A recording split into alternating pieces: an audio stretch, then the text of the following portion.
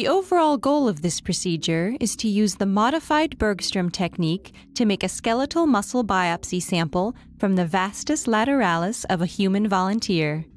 This is accomplished by first anesthetizing the skin and subcutaneous tissue at the biopsy site.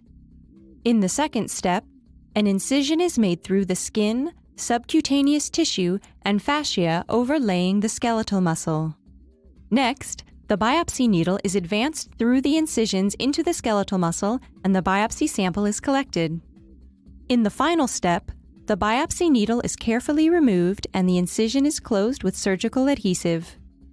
Ultimately, the skeletal muscle biopsy samples can be prepared for histological analyses and analyzed for biochemical alterations and the expression of specific proteins and genes under various exercise conditions.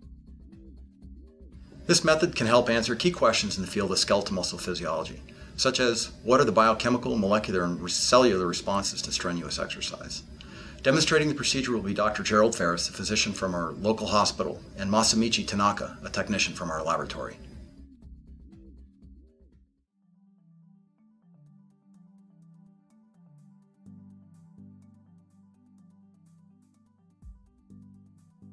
After obtaining informed consent, instruct the subject to lie supine on a padded table with the thigh exposed.